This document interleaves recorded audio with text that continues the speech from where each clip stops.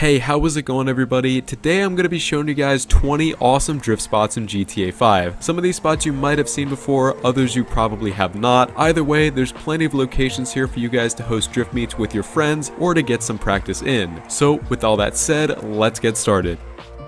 Kicking off this list is probably the most well-known drift spot in the game, the docks. And because this is such a large spot, I'm going to be breaking this down and covering the terminal and Elysian Island separately. First off, we of course have the terminal. As far as I've seen, this is the more popular part of the docks, but for a lot of good reasons. There's a few different and very open areas around the terminal where you can make up some really fun lines to take. There's the more open trailer parking area, the area around the warehouses in the bottom right corner, as well as the larger section of roads around the stacked shipping containers and the cargo ship. The roads around these shipping containers are long and wide, and there's a bunch of different areas here to hit some really fun high-speed entries. Overall, there's plenty of room at the terminal to create different low, medium, and high-speed lines depending on your skill level or the car that you're drifting. The scenery might make things a little bit boring, but don't be mistaken, there's unlimited possibilities here. And this, combined with minimal traffic, makes the terminal a great spot for drift meets and practicing tandems with your friends. Next up, we have Elysian Island.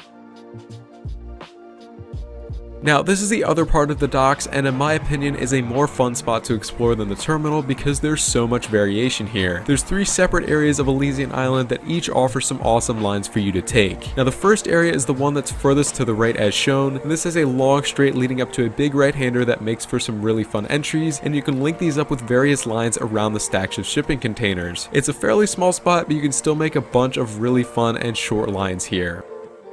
The second area is to the left of this first location and has another long straight leading up to a really tight left-hand turn. This makes for some really fun high-speed entries, and you can follow this up with some freestyle drifting around the back of the warehouse. This isn't a super diverse section, but it is still very fun for some high-speed drifts. The third location is the one furthest to the left and has a couple really great open areas for you to make some fun lines. More specifically, the open lot that runs alongside the cargo ship is a great spot to explore as there's a really fun high-speed entry into a right-hand turn, and you can follow this up with some lines around the buildings and the stacks of shipping containers. This is a great spot for drifters of pretty much any skill level as there's plenty of low, medium, and high-speed sections here. And right near this is another high-speed layout that I really like to take, and this has a bunch of longer sweeping turns with a couple tight areas that make it a little bit more challenging. Overall, Elysian Island is a massive and diverse spot with hundreds of different lines to take in the 3 separate areas that I mentioned. I feel like I could make a video just covering various spots at the docks because there's so many, but I hope I was still able to show you guys a few fun ones that I really enjoy. Next up is Los Santos International Airport, or LSIA. Now, this is probably one of the most open spots on this list, meaning that it's great for those big drift meets or for practicing, but there's also not a ton of obstacles for you to drift around. So for the best experience here, I'd recommend heading into the race creator so that way you can place down props to mark out different lines you want to take. But if you still want to explore this spot in free mode, you can make some decent lines out of the white markings on the tarmac and along the service roads near the runway. You definitely have to make the most out of your own creativity to have fun drifting here, but even then, LSIA is still a great open spot for any drifter regardless of your skill level or how powerful your car is. Next up is the Krastenberg Hotel and the parking lot just near LSIA. Now, this is a fairly diverse spot that's kind of tucked away, but it is still pretty popular for drift meets and competitions. More specifically, the road that leads around the Krastenberg Hotel makes for a pretty technical line with a lot of low and high speed sections, but it is pretty narrow and this can be tough to navigate for some beginner drifters. Still though, it's a pretty fun route to practice, and there's even a little jump drift that you can take as you enter this little line.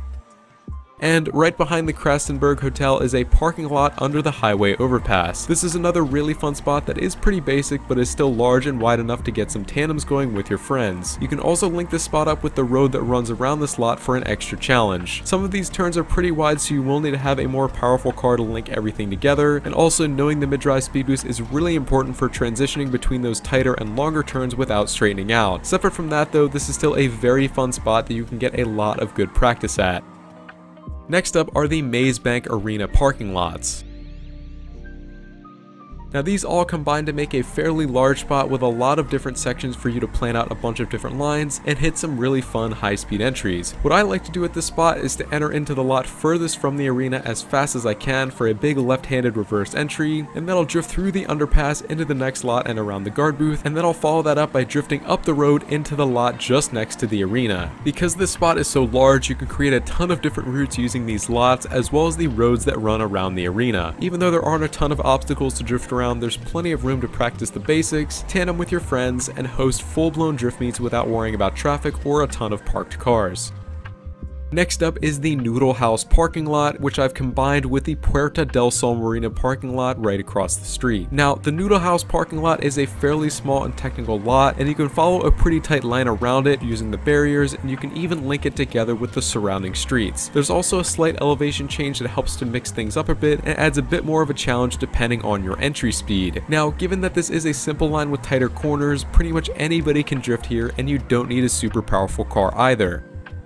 And as I said, right across the street from this is the Puerta del Sol Marina parking lot, which is another really open lot that's great for those wider and longer drifts. You can build up a ton of speed on the entrance and hit a fast right-handed entry, and then mix this up a bit with some freestyle drifting afterwards. There's not much more to say about this lot in specific, but it is still a pretty fun and scenic spot to drift at, and is also great for hosting car meets. Overall, both the Noodle House and Marina parking lots make for a really fun and diverse spot that's pretty commonly overlooked.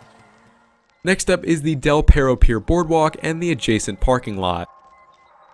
Now this is another one of those really well-known spots for drifting in GTA 5, but for a lot of reasons. There's a long run up to the pier itself, which can make for some really fun high-speed entries, in addition to a pretty open parking lot that allows you to run a variety of different lines depending on the car that you bring there. On top of that, the wooden boardwalk surface is super slippery and allows most cars to drift on it without much issue. And because of this, the pier is a great spot to practice for beginner drifters, as you can better learn car control without having to stress about using the mid-drive speed boost.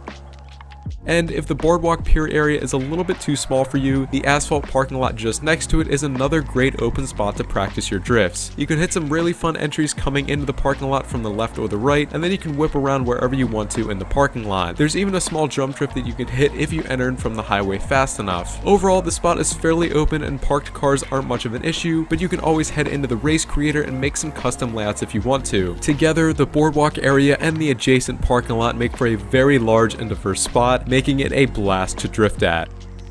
Next up are the Pillbox Hill apartment parking lots. Now on their own, these parking lots are pretty small, but combined together there's enough obstacles to make for a really fun drifting layout. Overall, this is a pretty technical spot, but there's an even mix of both low and medium speed sections that make it a good location for tandems or practicing your drifts. You can also create a bunch of different lines depending on your skill level and the car that you're using, and if you want to, you can try to link both parking lots together or link it with the surrounding roads for a bit more of a challenge. Sometimes the planners in the first parking lot can make things a bit more cramped, and parked cars can also be a little annoying, but overall these parking lots make for a really fun drift spot. Next up is the Pillbox Hill parking garage. Now this is another technical spot, but it can accommodate pretty much any drifter and also a ton of different cars. There's plenty of opportunities for low to medium speed lines here, whether you're drifting up the ramps or around the parking areas on each level. I personally enjoy entering in from the street and then drifting all the way up to the rooftop. Sometimes the parked cars and the support columns can make drifting through each of the different levels fairly difficult, whereas the roof is super open with enough room to make a bunch of different lines. Overall, this is a great spot to host drift meets and tandem with your friends, plus it gives off some major Tokyo drift vibes, especially at night. Next up is the parking lot beneath the IAA building. Now this is another small spot, but I've drifted here a ton myself, and I've also seen plenty of other people host their drift meets here. I think the main reason why people like this spot so much is because of its simplicity. There's one really popular line to take around this spot with some low speed turns and tighter transitions, so pretty much anybody can drift here regardless of your skill level or the car that you're using. This is also a great spot for practicing car control, as there's a lot of different obstacles to navigate around, but it's also open enough that you can get some tandems going too. Next up are the underground parking areas at the O'Neill Pavilion and the Lombank Complex. Now this is another pretty technical spot, but is still a blast to drift at. What you can do is enter in from the parking garage from across the street, hit a little jump drift going over that road into the big left hand turn, and then follow this up with some freestyle drifting through some of the tighter underground areas, which include the various parking lots or the path that leads back up to the main road. This is a slow to medium speed spot that's great for most skill levels and a lot of different cars. Any route that you take here is bound to get a bit narrow and tough to navigate due to all the obstacles and also traffic, but still it is a fun and challenging line. Next up are the Weasel Plaza apartment roundabouts and access roads. Now even though this is a small spot, it still is a great location to practice for pretty much any drifter and also suits most drift cars. The main attraction here is of course the roundabouts themselves, as you can practice donuts and transitions in a fairly open figure 8. The wide path is especially helpful because you can practice both tight and wide donuts, and you can also practice simple tandems with your friends. What I really like to do here is enter into the line using the main lot entrance, drift around the roundabouts, and then exit through the access roads in the back. These access roads can get pretty tight and technical, but there's not a lot of traffic to bother you, and in combination with the roundabouts, this makes for a really fun spot with room for plenty of different lines. Next up we have the Diamond Casino parking lot and horse track underpass. Now this is another fairly small but very fun spot, mainly because of how the underpass from the horse track links up with the parking lot. You can make a really fun line out of this if you start from that horse track area and then go for a high speed entry into that right hand curve leading around to the parking lot. Normally I'll take this route and link it together with the main parking lot for some freestyle drifting. Sometimes parked cars and traffic can get a bit annoying, but this still is a really fun spot that suits both beginners and more skilled drifters, plus the parking lot is large enough for you to host a car meet at the same time. Next up is the Vinewood Bowl parking lot. This is another small spot, but it does have a really cool main attraction, which is a jump drift. There's a pretty long run up to an inclined section of road, which is a great setup for a left-handed jump drift into the back parking lot. The parking lot itself is wide and diverse enough to allow for some fun freestyle drifting as well. This spot is definitely better suited to more skilled drifters with more powerful cars, and serves as a great spot to practice jump drifts. The road can get pretty narrow at points, and also parked cars can be a bit of a nuisance, but overall it still is a fun little spot to try out. Next up is the Vinewood Reservoir, also called Lake Vinewood. Now this is another high-speed spot with a lot of long sweeping turns that's going to be more suited to those experienced drifters in higher powered cars, because you do need to use the mid-drive speed boost a lot to get through those long turns. There's a couple difficult areas here with some tighter hairpins and also some longer stretches of narrow road that can make things a bit harder to navigate, especially when traffic's involved. Despite that though, this is still a fun spot, and it's also a pretty big spot too, so there's plenty of different lines that you could try here. What I really like doing is entering in from that big sweeping turn on the left hand side of the reservoir, then hitting the hairpin and linking that up with a small downhill section that runs along the water. Whichever route you decide to take here will be challenging, but that's what makes this reservoir a great location to test your high-speed drifting skills. Next up is Mount Han Drive, which is the downhill route behind the Vinewood sign. Now this is probably one of the most popular drifting spots in GTA 5 because it's super fun, but it is also pretty intimidating. This is a downhill spot with some very wide turns, meaning that you're going to need a very powerful car and a fair amount of experience doing high-speed drifts to link all those turns together. The fact that the route is downhill is actually pretty helpful because gravity is going to pull your car down the hill and help you keep those longer slides going. At the same time though, car control is especially important because when you pick up so much speed, transitions are a lot harder to do. Still though, this is a very fun spot and is definitely a great location to hone your high-speed drifting skills. Next up are the Galileo Observatory downhill roads. Now this is another nice toge-like spot with some really fun high-speed downhill sections. At the top of the hill, there's two main lines that you can take, either the one that goes to the left or the one that goes to the right. The route that goes to the left has some really wide sweepers but a very tight left-hand hairpin that takes a lot of getting used to. The route to the right is a bit faster and has some pretty mellow turns followed by a very long right-hand turn and some quick switchbacks to follow that. Either way, this location is definitely suited to more experienced drifters using higher powered cars, as once again you'll have to use the mid-drive speed boost extensively to link all those turns together. The downhill grade also makes transitions a bit harder, especially if you're carrying a lot of speed. Overall, while this is another pretty difficult spot, it still is fun and very realistic, and it's great for honing your high-speed drifting skills. Next up are the Great Chaparral Mountain roads and switchbacks. Now this is a really fun and super fast spot, and it's actually a little bit less technical than some of the other spots that we've covered, since it's basically just one big zigzag with a bunch of long sweeping turns. These are fairly long corners that are going to require both a powerful car and extensive use of the mid-drive speed boost, but the slight downward incline is going to help a lot to keep your car moving through those longer drifts. There's also a really cool jump drift line near that T intersection before the switchbacks start as well. Whatever you decide to do at this spot, it is a very high speed section and you will need to be pretty skilled to master it. Still, these switchbacks make for a smooth, consistent, and fun spot that's super rewarding once you get the hang of it.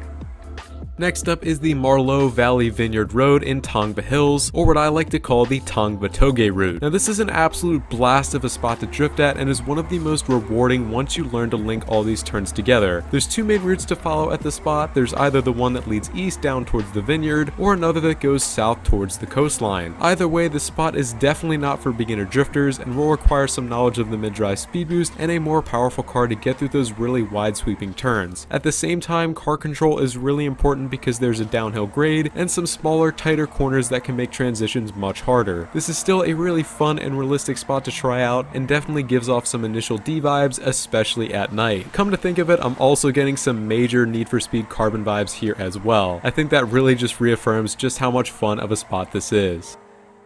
And last but not least, we have Fort Zancudo. And this is by far my personal favorite spot for drifting in GTA 5. I mainly tend to do a majority of my drifting towards the upper left hand side of the base near the runway because there's a ton of different paths to create some really fun medium to high speed lines here. You probably recognize these from some of my videos. There's also a ton of other spots around the base that you can explore, like the parking lot next to the main entrance, the large aircraft hangars, the back warehouse lot, as well as the barracks. Now in order to access this spot in a normal free mode session, you will need to own a hangar at the base, otherwise you're going to get a one level and you'll just get destroyed by a tank once you enter. Now to avoid this, I'd recommend that you guys create a custom race at Fort Zancudo so that way you can explore it freely, plus you can clear out some annoying props that could get in the way of your lines. And for my Xbox guys, feel free to check the social club job link in the description for a custom race map that I made here for testing purposes. Overall, Fort Zancudo is an amazing spot for pretty much any drifter. It also suits a ton of different cars and has plenty of lines for you to try out. So I kind of lied to you guys, I do have another spot here and it's kind of a bonus, and these are your custom made drift maps. Sometimes in my opinion the best spot is the one that you make yourself. In my opinion, the Race Creator is a great tool for you guys to make entirely new drift routes from scratch or to place down props at existing spots on the map, which I actually did recommend for some of the more open locations that I talked about earlier on in this video. I've seen people recreate iconic drift tracks from real life, while some others have made amazing drift tracks just from scratch. Now in the description down below, I'm going to leave some links to some awesome community made drifting maps and their creators, as well as some helpful tutorials by BlacksheepTV that outline pretty much every single step for creating a drift track for yourself. It's truly amazing what you can do with the Race Creator, so if you guys haven't already tried it, I definitely would give it a shot. Also, once again for my Xbox One guys, feel free to drop any links to custom tracks that you've made if you want me to try them out. Anyways, that will conclude my list of the best drifting spots in GTA 5. If you guys have any other suggestions for spots that you think I should check out, feel free to let me know in the comments on this video or hit me up on Discord. As always, if you guys found this video helpful, feel free to drop a like on it, leave any feedback or questions that you have in the comments, and also consider subscribing to my channel for more GTA 5 drifting content coming very soon. Thank you all so much for watching, and have an awesome day.